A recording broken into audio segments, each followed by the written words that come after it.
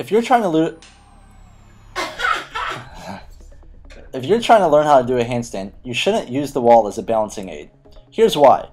Over time, you will begin to develop bad posture due to your balancing aid only being one-sided.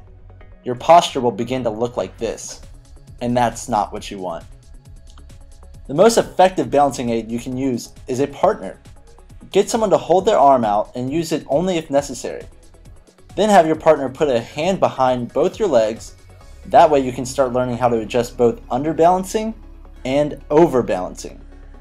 You need to engage both your fingertips and bottom of your wrist to be able to hold a stationary handstand for a long time. Have your partner count out loud when you're neither touching his front or back arm. Try and increase that time up by a little every time you practice. With this trick and patience, you are unavoidable success.